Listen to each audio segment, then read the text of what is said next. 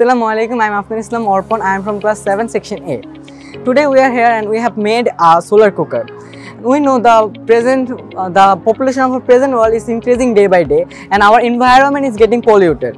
By this thought, we have made a solar cooker. We know every problem has a solution, and for this problem we have a solution. It is using renewable energy, and by this project we can use renewable energy for cooking. And here we can see, and my next presenter will explain how it works actually. So I'm Rahi Ahmed from 7A. Now I'm going to explain how this project works. So what's happening is that the light from the sun is incident on the mirror, and the mirror is reflecting the light, and what's happening is the light energy is getting converted into heat energy, and because of the curvature geometry of the umbrella, the energy is being concentrated on this point. And now to cook, actually we have set up a bench here, and we have set up one handle here, and we put some weights on here so it's perfectly balanced, and we have positioned it in such a way that the pot is on the heat point, and thus the cooking is happening. We can see the eggs are almost boiled, and now I'd like to ask Orpon to measure the temperature.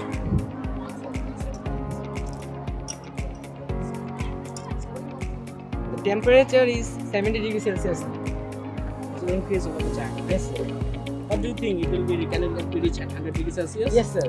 Okay. What do you need for that? If we have to keep it under sunlight for a long time. Not long time actually, continuous time, Yes, right? sir. Okay.